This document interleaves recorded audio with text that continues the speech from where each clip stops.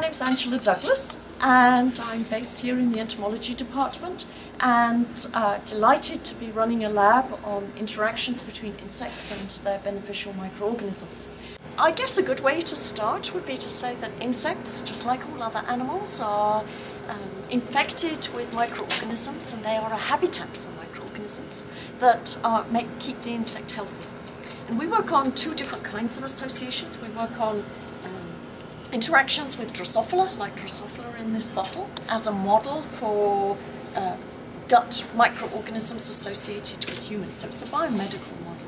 Our work on Drosophila, we adopt a molecular and largely genomic approach in our Drosophila to investigate how the microorganisms associated with the Drosophila keep them healthy. And we found that particular bacteria help them keep lean. It protects them from getting fat.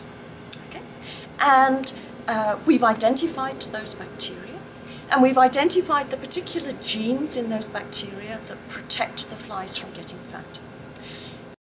If what we find with Drosophila is true, then this means that standardized microbial therapies may work really well for most people, but for some people it won't. And we also work on plant sap-feeding insects. I hope you can see here. We have some pink pea aphids.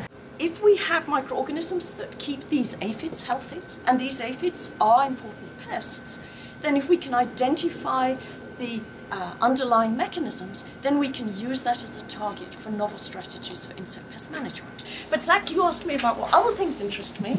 Other things do interest me. As everyone knows in the lab, I'm an obsessive swimmer, doing that first thing in the morning. I'm also an extremely poor piano player and go to my weekly piano lessons. I enjoy being in Ithaca enormously, not just because of being in this fantastic university, Cornell University, but also because there's amazing countryside around, and I enjoy the natural history and going for hikes.